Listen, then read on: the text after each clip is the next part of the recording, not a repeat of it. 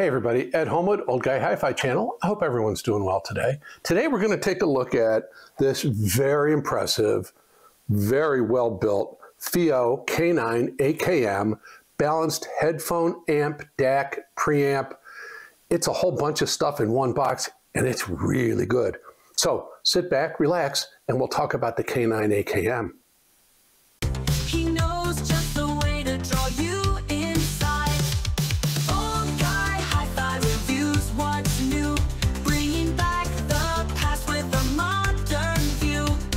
Stereo sound waves he won't deny, taking us high with Old Guy Hi-Fi. So the FiiO K9-AKM, I think, is marketed by FiiO as a high-end desktop solution, and it really is. I think they also market it toward that high-end gamer market. I requested a sample because I wanted to listen to it as a DAC, because it's got that DAC chipset I love in it, the AKM 4499 EX-EQ plus 4191 EQ, switched resistor, multi-bit, hybrid, Delta Sigma DAC chipset thing that I love so much. And it sounds wonderful. So I used it for a lot of the time it's been here as a DAC only, not as a headphone amp, as a DAC only. And at $529, I think it acquitted itself quite well as a DAC only. Now, the technical details are it has a full linear power supply already installed, 18,800 microfarads worth of capacitance. It uses an XMOS XUF208 XMOS processing chip along with a high-end SPDIF receiver and a high-end oscillator clock, and the combination of those two along with AKM's what they call DWA routing technology, digital weighted averaging noise reduction circuitry thing, helps reduce jitter and noise and everything else. This thing has just an absolutely inky, dark background noise floor. Just nothing. It's absolutely clean as a whistle. It is a very powerful headphone amp. It has two of the THX AAA 788 plus headphone amps. So it's 2 watts at 32 ohms and 780 milliwatts at 300 ohms. Very powerful, fully balanced again, has all the latest Bluetooth codecs, all the nice aptX HD and LDAC and all that other stuff. It is really, really interesting. Now, the one thing it doesn't have, and I'll talk about it a little bit, is it doesn't have a remote control, which I kind of wish it had. It does have an app.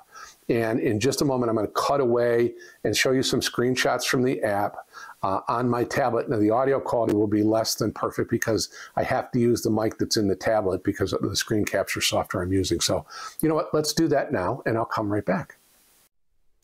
So here we are in the FiiO control amp for the FiiO K9-AKM. As you can see, the software has identified the device, and this is kind of the main screen when you come in. It's called the status screen you'll see along the bottom. So UAC is USB mode, really nothing to worry about there. Status indicator pattern, that is the ring of lights around the volume control. You can make it whatever you want to, choose the number of colors you might want to have if you want to have it different. Bluetooth codec, you can select which Bluetooth codecs you want or don't want. And then, of course, select your input source, any of the ones that are available. Down along the bottom, you'll see 4 icons. We're in status. Let's go to EQ. And you have a full graphic equalizer. And actually, you can save graphic settings, obviously. And actually, you have one where you can customize it by choosing individual frequencies, how much gain, the Q, so forth, anything along those lines that you might want to have. So back to the regular EQ. Now, along the bottom, we go to audio. And this is where, now it's a bit of a misnomer, it's low-pass filter. And it actually is the digital filters for the DAC itself. So sharp roll-off, slow roll-off, etc., etc. And you can choose and change them here any way you want to, should you want to. So we'll go back out here. Now, channel balance, obviously the left to right balance, it can be a preamp.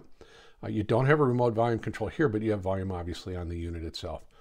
Again, going back down along the bottom, we're going to go to the far right to guide, and that shows you the K9-AKM and all of its inputs and goes intos, identifies all of the connections and so forth, and obviously then gives you the ability to have kind of an owner's manual here and go over the basic functions, kind of quick start guide as it were in the, obviously in the app itself. So come back out to the status app and you can see we're all set. Now I'm going to touch the gear icon in the upper right hand corner, and that brings us to what's our Bluetooth version.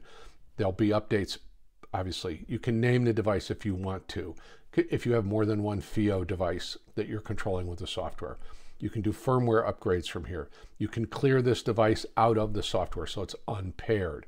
You can restore it to the factory default settings, or you can power it down by doing a system standby. So that's the FiiO control app. It's nice, it works fine. It's not the most powerful thing in the world, but you know what? It's better than nothing, and that's for sure. So back to our regularly scheduled programming. Well, we're back from that, and hopefully you got, learned something about the app. And it's kind of interesting. You get the digital filters and all kinds of fun stuff. So on the unit itself, on the front panel, we have an XLR balanced headphone out. We have a 1/4 inch single-ended out, a 4.4 millimeter balanced out. Nice big volume knob. It's got good feel to it. It can be configured as a headphone amp with volume. It can be configured as a preamp with volume, or it can be configured as a fixed line output as a DAC. It has high, low, medium gain. It has an input selector so we can do USB, optical, coax, a line in, we'll talk about that, or Bluetooth. And then because, again, no remote control, it has a muting button. So if it's on your desktop and the phone rings, it's just really easy to hit the muting button. On the side, it has a USB-C. So if you have a friend come over and they want to play something off their phone or tablet or whatever, you can just plug in there. On the back, we've got balanced out, single-ended out. We have a line in. So if you have a turntable with a phono preamp built in, here you've got a preamp right here. You just plug it in and go. You've got it all set up. It also has another balanced in on the small little balance connector. And I don't remember the size. I'll put it down here when I look it up. SPDIF coax, SPDIF Toslink, USB-B, Bluetooth, AC power, chunky, heavy, all aluminum construction. It's a weighty beast. So I've been really impressed with this thing. And again, I brought it in primarily to listen to it as a DAC, because I brought together 4 DACs, all with the same chip in it. And you'll either have seen that review or it will be coming out where I talk about them and the chipset a little bit more in depth. So I put it in the big system first and foremost. And that's probably 70% of the way I've listened to it since I've had it. So I threw everything I had at it, all the amps, everything from the Hagel H190 all the way to my little AXR 100, Audiolab, Arcam, Cambridge, Galleon, 2 of those, Advanced Paris, 2 of those. So, and all my speaker systems, including the big triangle Duetta 40ths, which I have on loan. I tell you what, it acquitted itself absolutely perfectly. It was resolute.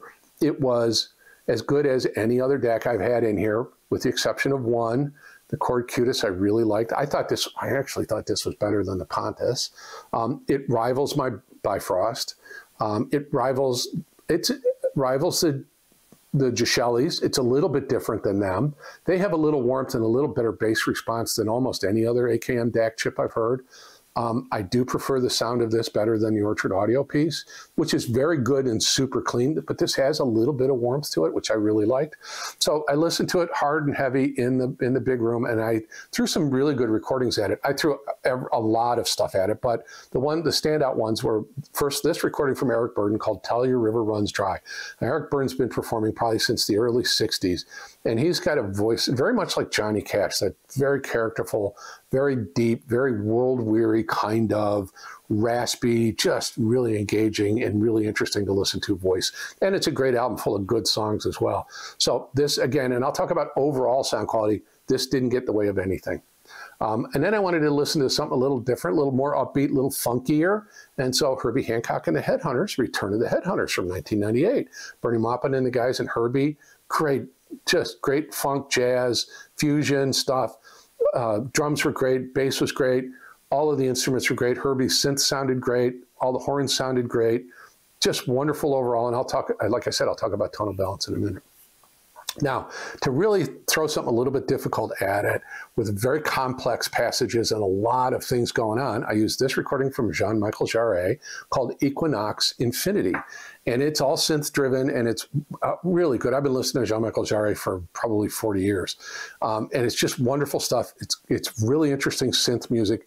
It's not space music, and it is electronic. I guess it would fall in that category. But it's just really, really cinematic and sweeping, some of it, and just there's so much stuff going on that it can trip a piece of equipment up, and This never faltered, not even for 1 minute. And again, for me, a DAC's job is to convert the digital signal to analog and provide the absolute best analog signal that it can out to the rest of the chain. I'm a source first guy. First link in the chain has to be the strongest. So when I use Artivana to feed this, that is bit perfect, so that's not a problem. And then everything else is going to have its own sound characteristic. And I could, on some of the more revealing stuff, detect that this has a little bit of that AKM warmth that I really, really like, but great dynamics. I never felt that this got in the way of anything I put through it. It was just performed admirably, and I really, really liked it a lot. Now, on the desktop, it was great. I was feeding it from a Wii Mini via optical, and I was feeding it USB from my laptop, again, with Artivana on it. And as a desktop preamp, it was great. I ran it into the Fozzy V3 monos. I ran it into the Schiit G-horns that I have.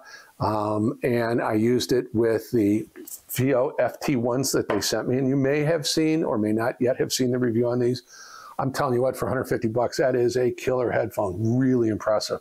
And that combination was wonderful. I also used my Sennheiser Massdrop 6XX. I also used my vintage Sony MDR V6s, and I used a pair of Hifi HE400 SEs. All of them sounded great. This performed admirably on everything. So I have zero complaints about it. I thought just as a DAC, it was really, really good. Plug in the fact that it's a great headphone amp and it's getting me back into listening to headphones, which I never thought anything would do, honestly, because I'm just not a headphone guy.